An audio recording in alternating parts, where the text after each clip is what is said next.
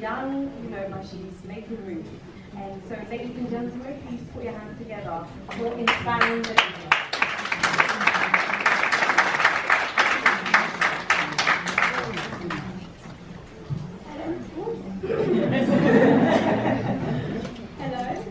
Hello, ladies and gentlemen. How's everybody feeling today? I just wanted to say thank you all for coming and supporting for today, because that shows that all of you are here to support women and support girls.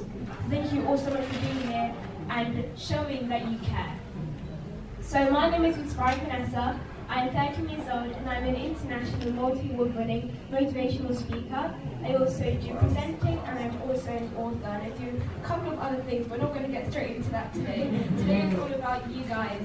So today I'm going to be talking about women empowerment and how together as one, men and women, how we can all make a difference and how that will make an incredible impact. So women and men. Many people say, oh yeah, women is the best, or people say men is the best, but if we really want to reach equality, we are both the same. So we all need to try and understand that it doesn't matter if a woman may be more powerful than a man, or a man may be more powerful than a woman. If we want to reach equality, we all must see each other as equal. We are both as equal as each other, we are both as important as the other person. So, women empowerment, I think it's incredibly important, and I want to thank Marie for inviting me today to speak. It's really exciting to be speaking in front of all of you.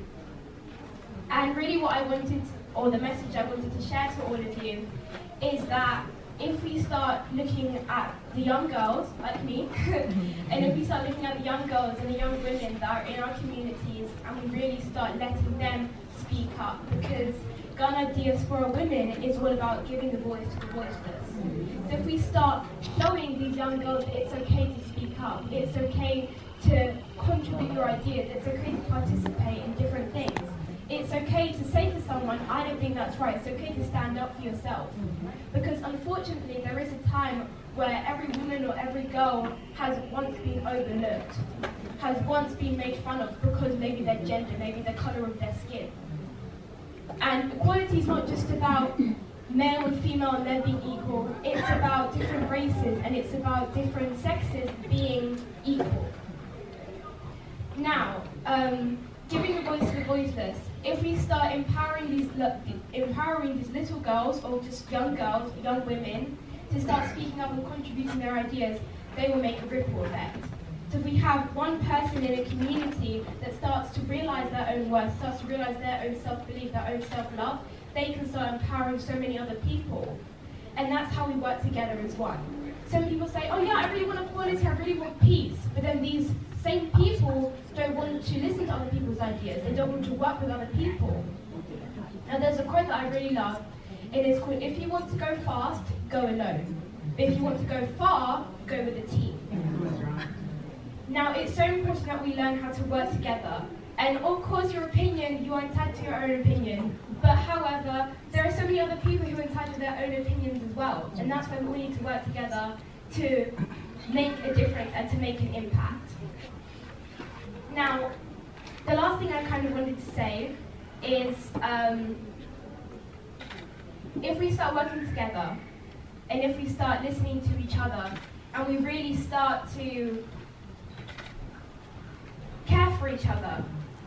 And even though you see on social media, yeah, girl power, women empowerment, the world still hasn't gotten to equality yet. We may be thinking, oh yeah, people are starting to promote it more, but we have not gotten to where we need to yet. And so many people are like, oh yeah, people are already talking about women empowerment, we can leave it now, let's move on to a different topic. No, this is going to be something we're going to have to deal with for a very long time. Because unfortunately, stereotypes that want to mold our futures are still there and they still exist. People are like, oh yeah, let's abolish these, let's try and make human rights or female rights or women rights, whatever it is. We need to abolish stereotypes. We need to abolish this sense of discrimination. And that as a figure, or that as a saying, is enough for us to move forward. So if we start to abolish stereotypes and to realise that we can still carry on doing something, because sometimes we're overlooked and they say, hey, you're not allowed to do that because it's perhaps a masculine thing to do. Or maybe if a guy wants to do something that is a feminine thing to do. And this is what I'm talking about, is equality. No one is better than the other. We are all equal. We all have our own powers and we are all individuals. The fact that we are all different but the same at the same time just tells you why we should all be represented as equals. So unfortunately, I'm not going to be to the end of the event. I'm really upset about that because I need to run on to another one. But if you guys like to talk to me, I have some business cards and leaflets I can give out to you guys. I really want to talk to all of you. But yeah, thank you all so much for listening, and together we can make it work.